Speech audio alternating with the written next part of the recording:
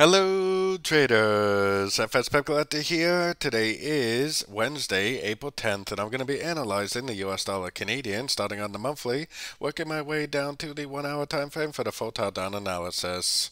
So on the US dollar CAD, I still think this looks like a big old wave A. I think this is 1, 2, 3 waves up, most likely a wave B. Could be a 1 and a 2, but I think it's more likely an A and a B, and I think this is more likely going to go down and make a downtrend for a wave C. So taking it down to the weekly time frame, I think this first push down is very clearly a wave 1. I think this move up right here is very clearly a wave 2.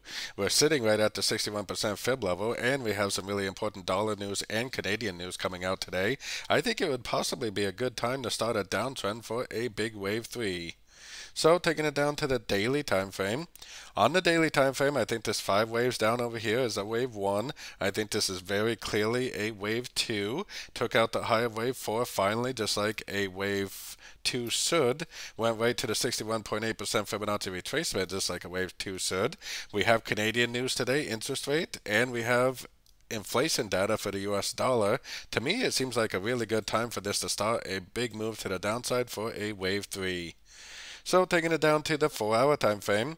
4-hour time frame, this whole move down definitely looks very corrective to me, but I think there is I do think that today's news probably is going to cause it to go up initially or maybe prior to the news, but I think the trend is down and I think the trend will continue down. It might just be a trap for the buyers in my opinion.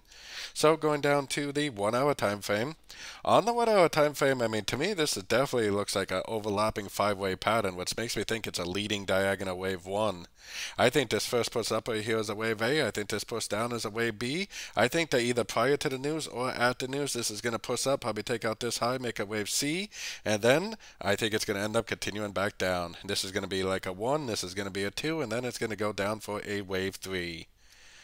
So don't forget to join my free Discord channel linked in the bottom left down here, and don't forget to check out my membership program that gives you access to the daily live trading sessions and my swing trade setups at my website fxpipcollector.com.